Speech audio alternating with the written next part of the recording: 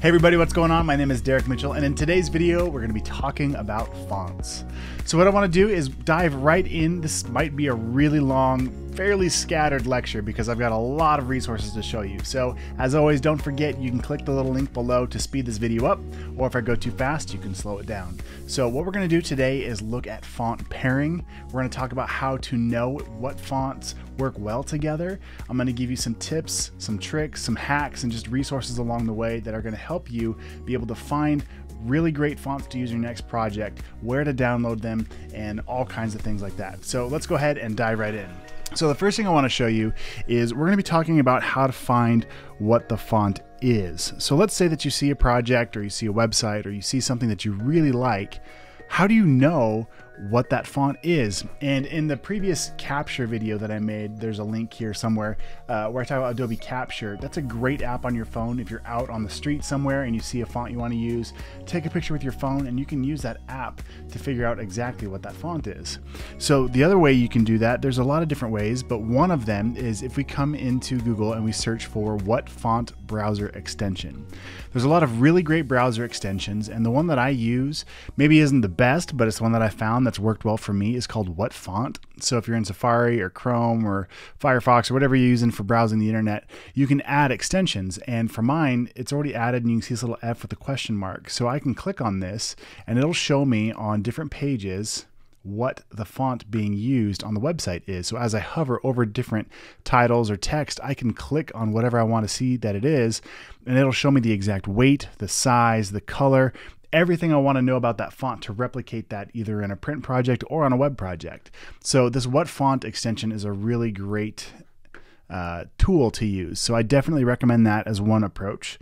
You can also use a website called What the Font. So if we come up here and type in What the Font, it'll actually, if I go to a new web browser, I'm right there, but it's just whatthefont.com. It'll redirect to myfonts.com, and you can take a screenshot, or if you have an image of something, you can upload it. So for example, let's just grab this What the Font title. I'll just throw it on my desktop, and then let's go ahead and click here to upload that from my desktop.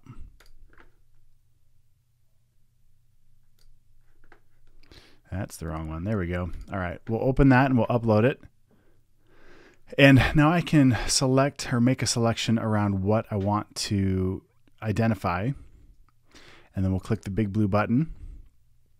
And it'll give me a bunch of different possibilities of what that font might be. So this is another really good way if you want to see exactly what the font is, or maybe find something similar. These types of font matcher, whatever you want to call it, apps, web apps are a great way to go.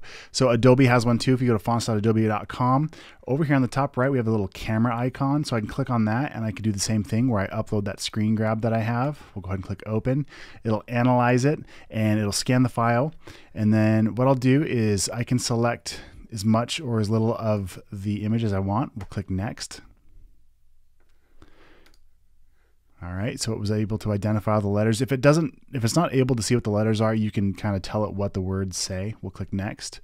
And then it'll give you some different options of what fonts might work well, as well as if you have the Creative Cloud subscription, all you have to do over here is click on the toggle to activate that font immediately within all of the Creative Suite. So whether you're editing video in Premiere, or you're working in Photoshop or Illustrator or InDesign, whatever, it'll immediately be available on your system.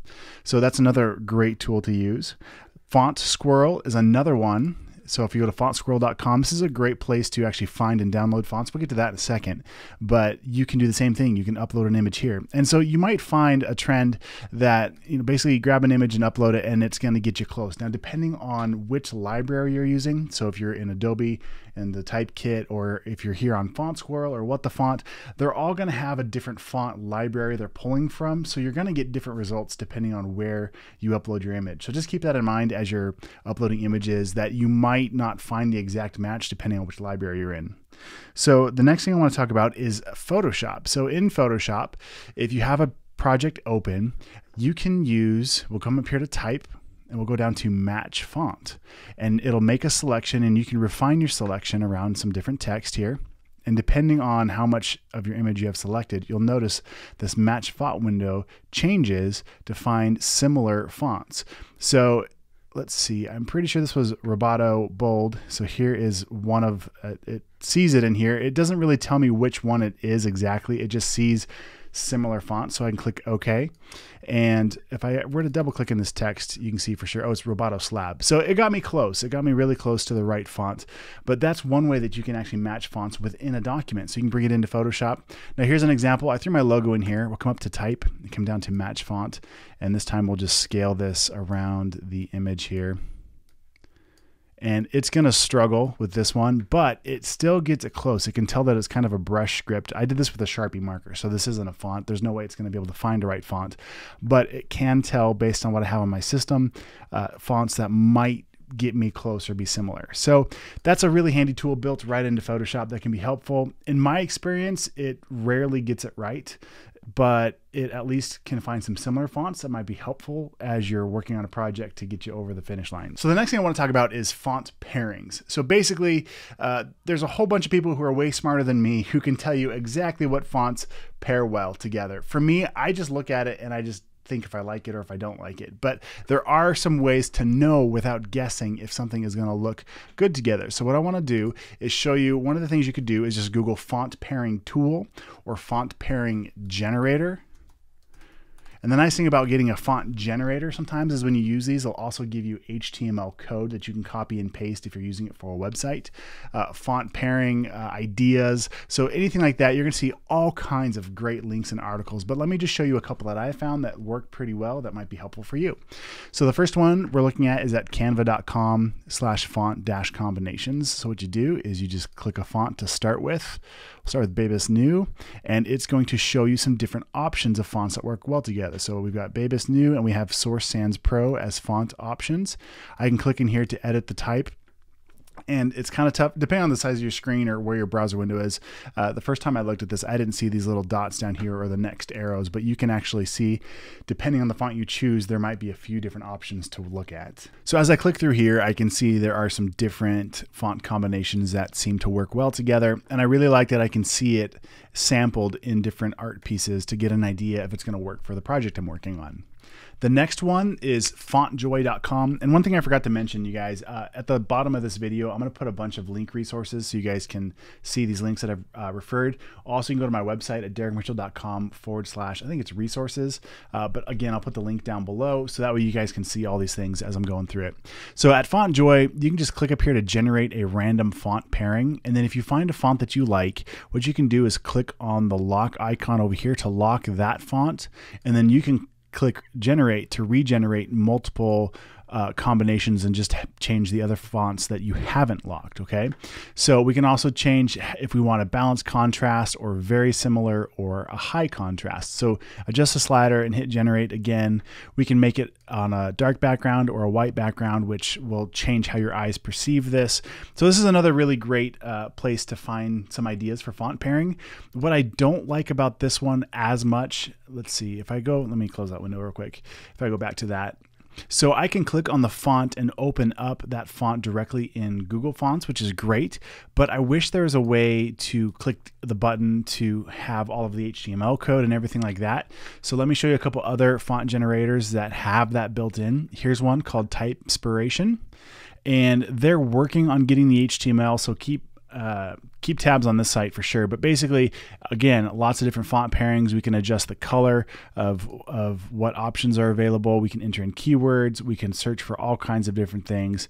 And when we click on this, let's see, it'll take us to the details. So as far as the fonts used, the colors used, and again, they're going to be showing the HTML and CSS code soon. So it looks like they're trying to get full style guides for Adobe XD and some other apps too that'll be really helpful for those of you who are developers.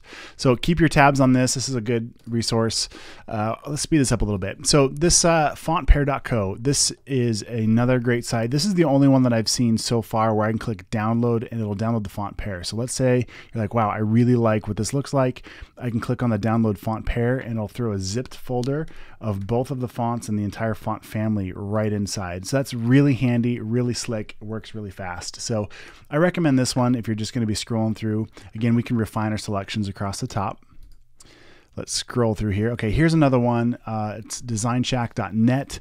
Again, links below. But basically what I like about this one is you can scroll through quickly and see a sample. If you like it, you can click on it. It'll take you right to the font. Or if we scroll down a little bit, it actually calls out the link you need to embed this into an HTML document for web, and then the CSS styles as well. So super handy, really nice to have, makes embedding it on websites really easy. So here's another one, typ.io. We'll go to inspiration.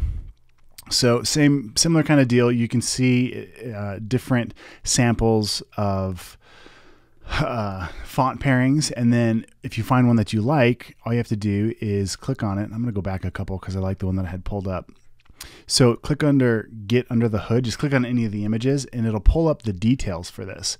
So if I scroll down, I can see under the hood all of the different styles and colors that were used to design this look. So again, a really handy tool to get you close if you're trying to find a style.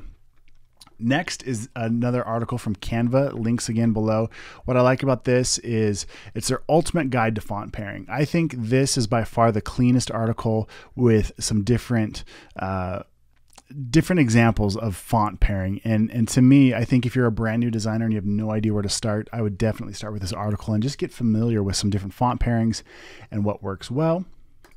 And then one thing I forgot to mention, let's jump back to the Font Joy link. I don't remember where I was at. Okay, here it is. So I forgot to mention, if I come back and I scroll down a little bit on fontjoy.com, this How It Works link, click on this. This is a really cool article where they talk about font pairing and what works well. So if you really want to understand more than just, ooh, this looks good, but you want to have a firm grasp on what makes a good font pair, check out this article because they explain it way better than I ever could.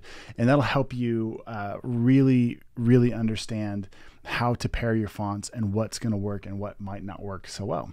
All right, so now you should have a pretty good understanding of what font pairing is and how to find some different resources that'll help you on your next design project. And the next step is, well, how do you get those fonts on your machine? So depending on where you've searched for font pairings, there's going to be either a download link right there to make it nice and easy for you, or in this case, I'm going to show you 3 or 4 different libraries or resources that I use for my fonts. So the first is Adobe Fonts. It's at fonts.adobe.com. And the reason why I like this the most is because it's seamless and it integrates directly with all of my cloud, Creative Cloud apps. So right within Photoshop, when I'm searching for text, I can immediately download fonts if I want to. I think most of you probably know, but just in case you don't, when you have a text highlighted, if I click on the little drop down up here for my font, over here on the right, we have this Add Fonts from Typekit. So I can click on this little green icon. It's going to open up Adobe Typekit, and I can go through and I can refine exactly what kind of font I want. I can refine it from the classification, and I can change the properties for the weight, the width, the height, all that kind of stuff. So this is by far my favorite place to search for fonts. Before this was a thing, way back in the day, I actually used to use defont.com. So this one's a little sketchy because you get a lot of different font options in here, a lot of different designers. Some of them are really good and some of them they're still learning. So you might get some fonts that don't look quite right, whether it's the kerning or maybe the actual program file of the font is a little bit corrupted. So you kind of have to be careful with this. However, that disclaimer aside, what I love about it is you can research from all kinds of really unique styles. So by far, probably one of the best, in my opinion, placed. So let's say you want to look for something like distorted or destroy right here. We'll click on this. Some of this stuff is great because you can find different fonts that you won't find in probably any other library. So this has some really great options. If you're trying to make something just truly unique and custom for some sort of a poster or something, this is a great place to look. Another one similar to this would be Font Squirrel. So if I come back to Font Squirrel, a lot of times I like to search by what's the hottest fonts of the day, you know, what are other people using, just trying to see what's available. And then you've got this blue button over here to download real quick and easy. The next one that I like to use is Google Fonts, and there we go. So with Google Fonts, when you first come here, a couple things I want to point out. You've got some great articles and some featured font links up here that'll help you out if you're trying to figure things out. We can change the background from light to dark. depending on what you're going to be using. It might help you see what the font's going to do a little bit better.